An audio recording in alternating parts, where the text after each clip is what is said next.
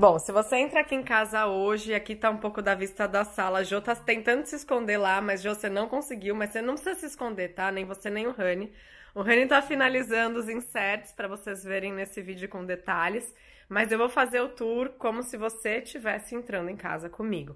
Esse espelho já existia. A gente tem essa porta de correr que veio depois. Vou deixar fechadinha. E aqui tá o cadeirão da Annelive, porque a gente ainda não tem mesa de jantar. Mas entrando você vai ver essas banquetas. E essa parte aqui que a gente fez, essa bancada enquanto alguém tá cozinhando, a gente tá sentadinho aqui, conversando, interagindo. E a iluminação, que é o meu xodó, que eu vou mostrar depois pra vocês direitinho, que ficou maravilhoso o projeto da Renata. Aí virando pra cá, a gente construiu, essa parte não tinha, lembra? Foi construído em drywall, essa parte aqui, essa muretinha.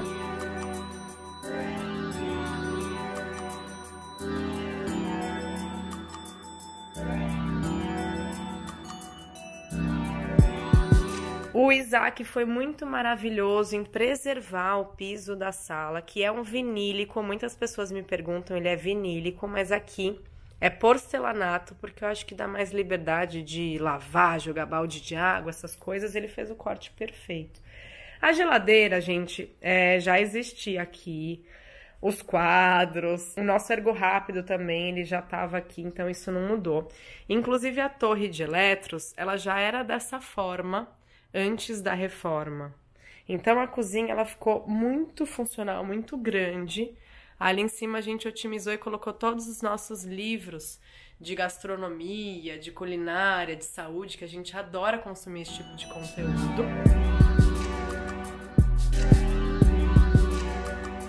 E logo aqui tem o tanque, que é um tanque bem pequenininho esse daqui, gente, é o menor tamanho, 40 por 40 ou 45 por 45, eu não recordo. Essa torneira é mais flexível, quando eu vou lavar as fraldas de pano da Annelive, eu consigo pôr aqui no balde, desço com ela tá sendo bem legal também, tem um custo bem bacana, você acha nessas lojas de coisa para construção. Aqui tá minha máquina desidratadora, que eu ainda não estreei, quero me aventurar para fazer alguns alimentos desidratados, umas coisinhas que ficam por ali. E aí mais um LEDzinho aqui. E as persianas. Confesso que essas persianas, elas moram no meu coração, elas são de bambu. Eu amo o elemento de madeira, as fibras naturais, as texturas, então acho que combina muito com o nosso estilo de vida.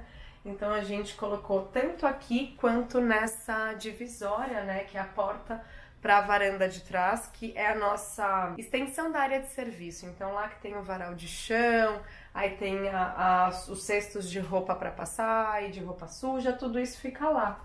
Então acabou separando mais o ambiente, deixou visualmente mais atrativo e ornou, né, com toda a composição. Aí vindo mais pra cá, tem uma parte da obra que eu lembro que algumas pessoas questionaram se isso ia dar certo, e sim, gente, deu muito certo. A gente tem dois gavetões bem fundos, temos também aqui, ó, embaixo do tanque, é tudo de touch aqui. Aí tem dois gavetões bem fundos com utensílios, aqui são as sacolas de levar pro mercado, coisa pra proteger a roupa quando lava, mas quando a gente se organizar, talvez vire um gavetão de roupa para passar, quem sabe, para esvaziar lá fora, mas estamos decidindo. E vindo aqui, continua o armário e temos a nossa lave-seca embutida. Ficou muito bom isso, a Renata conseguiu otimizar bastante o espaço. E essa bancadona aqui, que também é maravilhosa para organizar as roupas antes de colocar aqui dentro, isso daqui ficou muito bem aproveitado. Virando, tem a máquina de lavar louças. Quero até que você me responda se você tem máquina de lavar louças em casa, se você usa pra valer. Lá na Dinamarca, a família do Krika usa muito a máquina de lavar louças, mas eu confesso que às vezes você tem, tipo, 4 pratinhos e somos 3 aqui em casa, né? Às vezes eu prefiro lavar na mão e, tipo, às vezes, eu não sei. Talvez por não usar tanto, eu tenho a impressão de que é mais rápido você resolver uma louça fácil ali na pia mesmo. Subindo aqui a gente tem a fritadeira sem óleo, ar quente.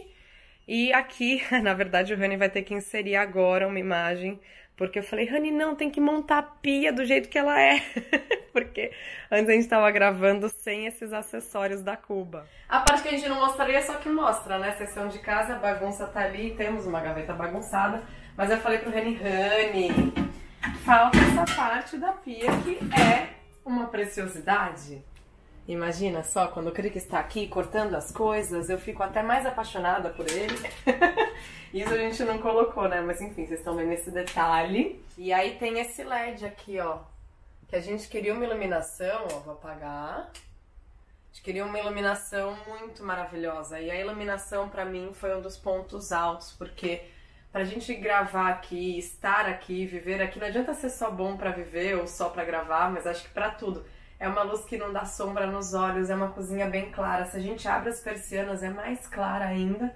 E tem outro LEDzinho pra quando a gente tá aqui nos trabalhos do tanque, entende? Você merece ter um glow do LED que fica ali escondidinho. Que faz lembrar, vocês viram todos os banheiros? A gente tem também no nicho, dentro do box, esse LED e atrás do espelho. Então, olha, haja LED. Mas pra vocês entenderem, são acessórios opcionais dessa Cuba. Então ela se chama Morgana, se vocês procurarem vocês vão encontrar. Foi sugestão da Renata para otimizar mais ainda o espaço de poder cortar alguma coisa aqui, escorrer alguma coisa ali. E a torneira também, o misturador monocomando, tô aprendendo todos os nomes, já tem o filtro aqui do lado. E o dispenser de detergente. Então aqui essa parte da louça, tem o escorredor que já existia, a loucinha ali que ficou... Aí vindo mais pra cá as coisas que a gente mais usa, que é liquidificador, jarra elétrica, aqui uma aguinha que eu ozonizei.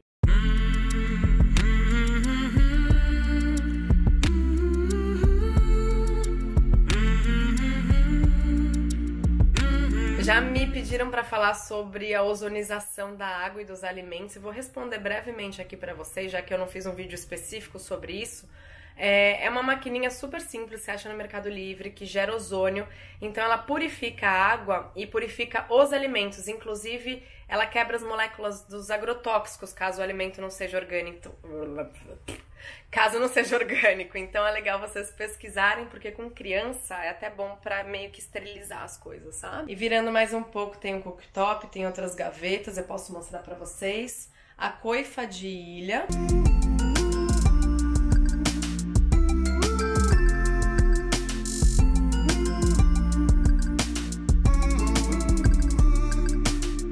Então aqui essas gavetas já vieram com as divisórias.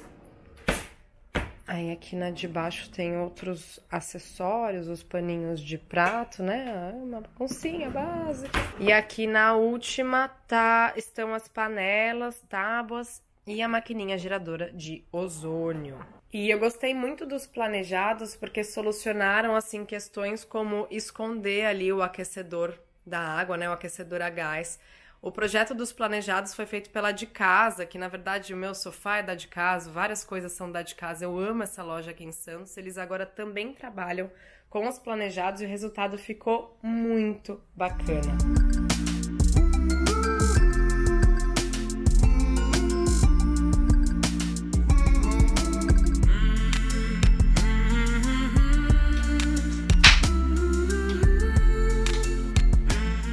Ó que máximo, gente. Dá pra acender só... Oba!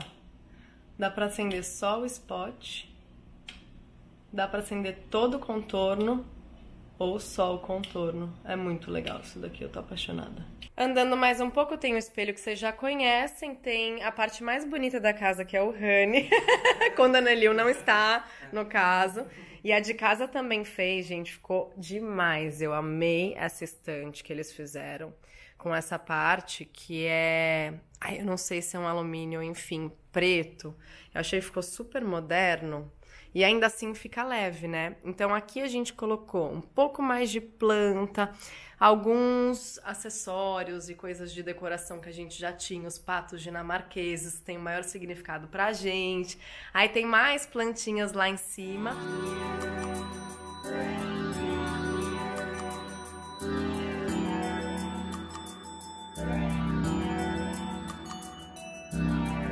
Uma vista aqui da varanda para vocês verem como que fica o ambiente todo integrado e como que a cozinha, gente, mesmo construindo essa muretinha, essa bancada, a gente não perdeu espaço. Isso para mim foi uma grande alegria, como a gente acabou otimizando o espaço, que era um dos meus grandes objetivos, era ampliar, deixar uma coisa leve. Então, esse quadro a gente já vende muitas casas com ele, a mochila do Crica, que chegou do trabalho, mas os puffzinhos também, que já moram com a gente há muito tempo, a adega de vinho, o tapete, que também já tá com a gente há bastante tempo.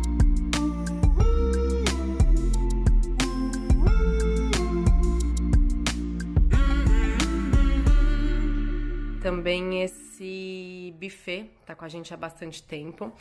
A nossa planta maravilhosa, Ficus lirata, ela é nova, então ela faz parte dessa nova fase das nossas vidas. O cadeirão da Nelif tá aqui porque a gente viajou com ele, então tá aqui. E o sofá. Esse sofá é muito maravilhoso porque ele vira cama, ele é lá de casa também. Eles têm um mobiliário incrível. Inclusive a cadeira de balanço que vocês tanto perguntam também é da de casa. E eu sei que eles trabalham com projetos não só aqui em Santos, região, em São Paulo, como para outros lugares. Lá no Instagram deles, a gente deixa a arrobinha aqui, para vocês saberem. Eu conheço eles há muitos anos. Quando eu era repórter da TV, eu gravava direto lá. E quem me acompanha sabe o quanto que eu gosto de arquitetura, de design. Então, às vezes, eu vou por ir lá na loja, porque pra mim é uma das mais lindas de Santos. Se vocês tiverem alguma dúvida ou até sugestão para algum vídeo de detalhe, enfim, deixa aqui nos comentários, mas é uma alegria estar com vocês nesse novo momento, missão cumprida. A gente já tá com essa obra finalizada há um bom tempo, mas eu tava esperando chegar a mesa, né, e chegarem as cadeiras de jantar, mas a gente ainda não comprou. A gente tá usando bastante aquela bancada, a gente ainda não achou a mesa que faz nosso coração ficar mais quentinho, então, sabe, cada coisa no seu tempo. Isso foi uma coisa que eu aprendi com o passar dos anos, é não me precipitar, é investir no que precisa ser investido, é ter prioridade. Então, se a gente tá comendo ali, tá tudo certo, e quem sabe uma hora vai ter mesa, vai ter cadeira, e a gente vai poder ter também convidados aqui em casa pra jantar com a gente. Mas vocês comem, né, Rani? A gente come. A gente vai se ajeitando, né? Quem quer dá um jeito. Ai, falando com o Rani, agora eu lembrei. A gente tá pensando em colocar os quadros da Dinamarca aqui, Rani. Fica bom, né? Eu acho que sim. Porque antes era lá, né? Era aqui, os quadros estavam aqui, mas a gente gosta muito de espaço, sabe? De, tipo, não sei, a gente prefere ter mais espaço livre do que ocupado. Eu tô pensando em encomendar uma arte pra colocar aqui, que é bem diferentona. Vou fazer um suspense, se der certo vocês vão saber, óbvio. Mas quem sabe colocar o quadro maior da Dinamarca e 2 aqui na lateral. Ainda estamos pensando sobre isso. Gente, é isso, porque tá na hora. A Lili daqui a pouco sai da escola, eu tô aqui pensando na vida e fazendo vlog, mas eu tô muito feliz de estar com vocês. Se inscreve aqui no canal, deixa o seu amor e deixa sugestões do que você quer ver aqui na nossa cozinha nova. Eu imagino que receitas, né? Mas qual receita que você quer ver? Comenta aí. Um beijo. Tchau.